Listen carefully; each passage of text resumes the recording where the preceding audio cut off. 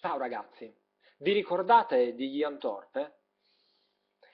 È quel ragazzo che ha vinto un sacco di medaglie d'oro a tutte le Olimpiadi e che si è dichiarato proprio quest'anno omosessuale. E allora mi è venuta un'idea. E se anche noi persone omosessuali, gay, lesbiche, trans, transgender, queer, masculini, femminili, intersessuali, indecisi, quelli che sanno nuotare o che vogliono imparare a nuotare qui a Napoli, volessimo metterci insieme e creare un gruppo dedicato a Ian Thorpe? E dai, proviamoci. Io vi lancio una sfida, a nuoto ovviamente. Partenopenuoto è la mia piscina. Ci vado di solito il giovedì e il sabato intorno alle 9 e si trova a via Arenella, Salita Arenella, numero 9,